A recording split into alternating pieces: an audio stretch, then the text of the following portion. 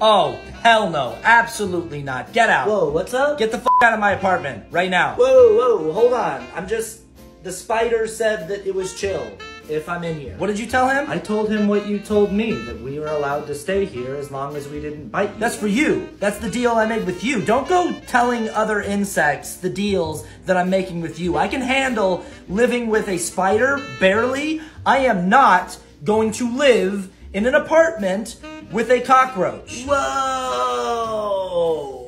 Oh, you're just like saying that with your whole chest. Wow, you sound like such a bigot. Yeah, no, see what's not gonna happen is you're not gonna come up into my house rent-free, scuttling around in my cupboards, laying eggs everywhere, and then call me a bigot when I ask you to leave. Oh my God, this is crazy. So here's what's gonna happen. You have 10 seconds to get your shit and get out, and if you're still here at the end of those 10 seconds, I'm gonna get a can of Raid and go absolutely medieval on you. My guy, you are straight up talking about ending my life right now, all because you can't handle the idea of living with one teeny tiny little cockroach. Yeah, one that I can see. Don't think that I'm not aware that all your little friends are hiding where I can't see. Dude, are you serious right now? That is such a stereotype. That whole, if you can see one, there's 1,000 that you can't see thing. That is like so outdated. Really? Who's that?